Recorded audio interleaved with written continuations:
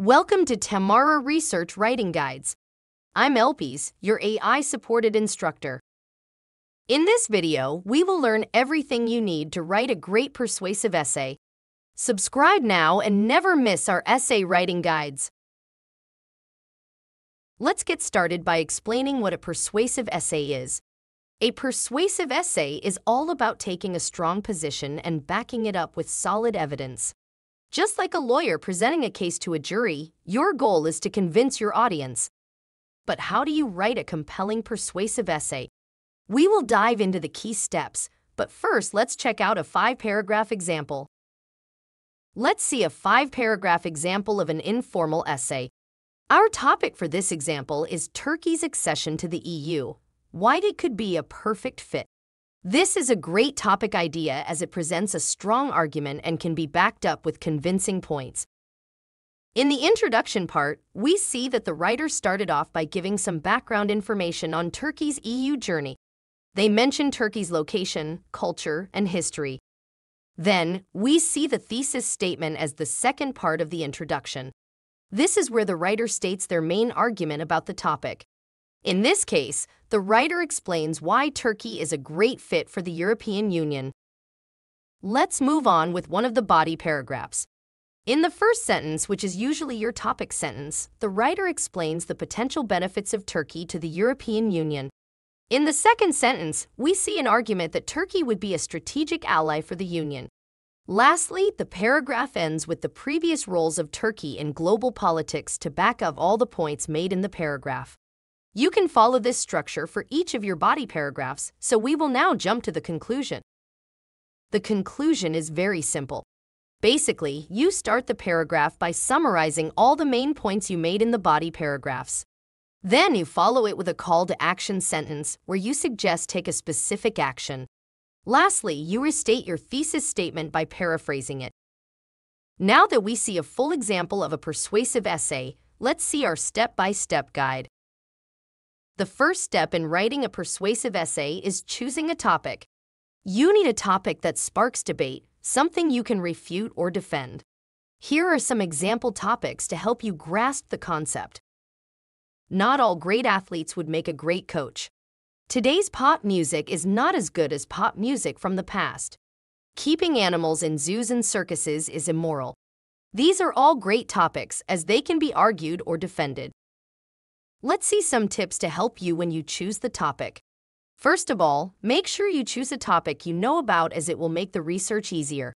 Also consider the research potential. Make sure you can find some evidence. If possible, choose a topic that is appealing and interesting to you. We have our topic in hand, so let's start by creating the outline. The second step is creating an outline. When writing a persuasive essay, do research and find key conversations for your essay. Remember to stick to legit sources while doing so. Then make sure to explore arguments from different perspectives. Use diverse sources so your proof sounds credible.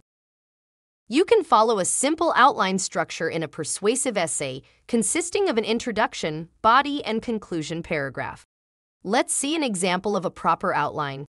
As you can see, it has all 3 main sections, but also the parts in each of the paragraphs. Writing an outline will make essay writing so much easier, so it's a critical step. If you have your outline, let's start the writing process. The introduction will be the first paragraph of your persuasive essay, so it should go from general to specific. Start this paragraph by writing a general sentence about the problem or topic you will talk about. Then, state your thoughts and perspective on the topic, which is called a thesis statement in this case. Finally, make sure to transition to the body paragraphs by guiding the reader through what you will cover in the essay. Let's see an example to make it more clear. We see a persuasive essay introduction about hunting. It starts with a hook sentence to draw the reader's attention. Then, it states both the opposing view and the writer's stance on the subject in one sentence. In the next sentence, we see the thesis statement, where the writer provides their main claim on the ethical concerns about hunting. Lastly, the writer mentions what they will cover in the essay, what we call signposting. Now we are all done with the introduction. Let's see how to write the body paragraphs. Time to build up your essay's backbone. the body paragraphs. This part is usually about 2 or 3 paragraphs, but feel free to change that depending on your essay's length. But don't forget to include the opposing view in one of your body paragraphs. Let's see an example to see how it's structured. In the example, the writer starts the topic sentence by mentioning the opposing view, because the following sentences will include counterarguments. Then we see the writer's counterargument. They now try to convince the reader with their opinion on the subject. In the last sentence, the writer directly addresses the opposing view and refuses it by stating a fact or negative effect. You can follow the same structure for the remaining body paragraphs, but remember to address the opposing opinion to make your essay more credible and convincing. Now let's close out this essay by writing our conclusion. You can follow a 3-part conclusion for most essay types, including persuasive essays. It's simple. Restate your thesis statement instead of mentioning everything again. Just state your main point in a different manner. Then summarize the key points in a single sentence without going into detail. Finally, end it with a closing sentence where you write your final comment. Let's see this in an example. As you can see, the writer paraphrased the thesis statement and kept it short. Then we see a summary of the key points, and the writer mentions why hunting is a bad thing. Lastly, the writer used a call to action sentence as their final comment on the subject. So we are all done with the writing, but hang on, we have one final step: proofreading our essay. Proofreading your essay is essential to catching your mistakes and finalizing the draft. But before proofreading, take a break or leave it for a couple of days to grasp the subject. When proofreading, ask yourself these questions. Do I have a strong opinion on the subject, and did I use evidence, facts, or data? Have I provided counterarguments and refuted them successfully? Is there any grammar or spelling mistakes?